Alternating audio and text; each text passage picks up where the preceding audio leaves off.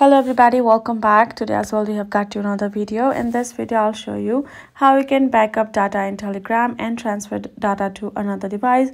But before that, please do make sure to like our video, subscribe our channel, and yes, without any further delay, let's get started. So for that, first of all, go ahead, open up your Telegram app. Once you have opened it up, this is how the interface is gonna look like. Now from over here, we're gonna simply make sure that we have turned on all of the settings, which we will be able to have everything auto downloaded. We're gonna go to this data and storage.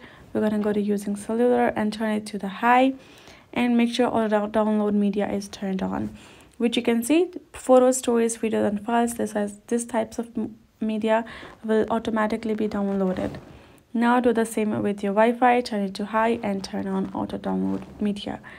Now go to private chats and turn this on as well. So if you have any private conversation, this will also be downloaded.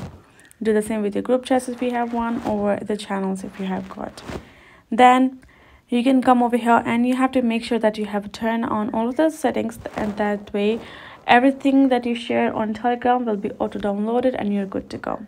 Now let me tell you another thing that you can make sure of. When you log into your Telegram in another device which you would like to transfer your data, most likely you will get all of the information right over there, including all the chats, files, and documents.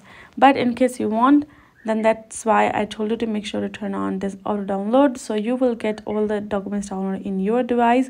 This one you can transfer those files as well, as in the photo method, and as in the photo or the file as well, to another device, and that way it will be transferred successfully. So that is how you will be able to do so. Hope this video helped. Thank you so much for watching. I'll see you guys in our next video.